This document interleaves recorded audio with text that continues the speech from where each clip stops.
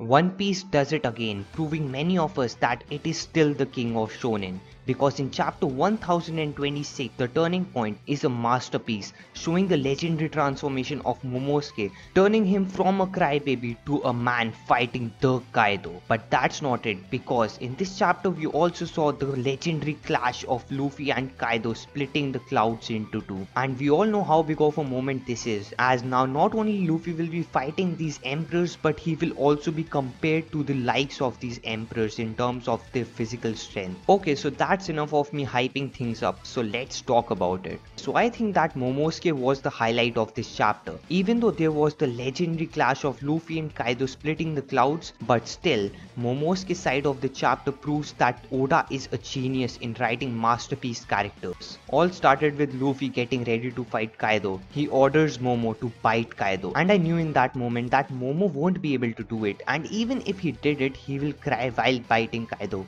And man, I underestimated Oda, cause not only Momo bites Kaido and did not even cry, he earned my respect while doing so. And so he proved that he is not a spoiled brat he used to be, but now he is actually the son of Odin. And the crazy thing is that if you have asked me in the last chapter what I think about Momo, my obvious answer would have been that this character has really a lot of potential to be a great character, but I was not sure because I really did not like the introduction of Momosuke in the series. But to make me respect Momo in the next chapter by biting Kaido, even though this is the same character who was afraid from height in the last chapter, make me think that this was intentionally done by Oda to make us believe that Momosuke is still not ready. But the best part is that all Luffy did was give him an order, and Momosuke starts filling himself with all the hatred towards Kaido and bites him, and it is such a satisfying moment and a spectacular thing which I never expected from Momo,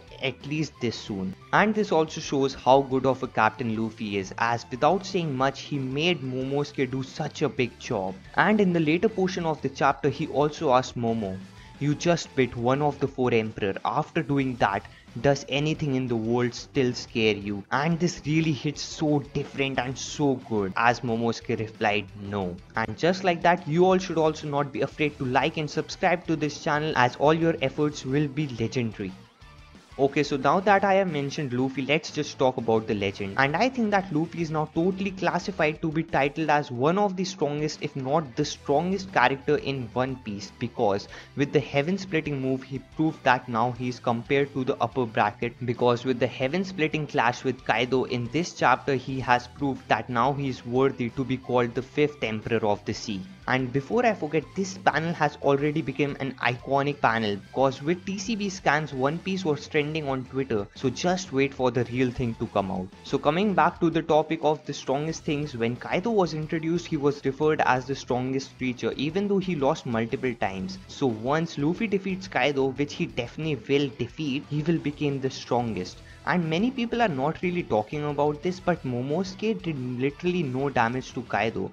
But in fact, the only reason that Momosuke was even doing something was to make him fearless person and to make him a man to be worthy to call the son of Odin. So before we talk about Nekoma and Inuarashi, the chapter weirdly starts with Tengen-sama worrying about Otama, as we also saw a flashback of her leaving for a fight in Urigaishima. But in this chapter we only saw her once, so does that mean that we will see another fight of Nami, Usopp and Otama in action? Because I am really hyped for this, because I think that Otama was such a wonderful character to be introduced in Wano arc. Okay, so let's talk about the rest of the chapter. Nekoma and Inuarashi lost their Sulong form as the moon was covered by clouds, but as Kaido and Luffy clashed, the clouds were rifted apart, also known as the heaven being splitted into two, making moon appear once again, and both of them regains their form and caught Jack and Pet Sparrow in off guard and defeated them. And this makes things even more interesting, as all the members of the six have already been defeated, and Jack, who was the part of the top 3 in Kaido's army, is also defeated. Only King and Queen are left, which means that we can see Zoro and Sanji's action pretty soon. But there is also one other surprise, that Orochi is still alive, and I was just thinking about this the other day. I was thinking what will happen if Orochi is really alive, and I think that there's something drastic will be happening when Straw Hat will be very near to claim their victory,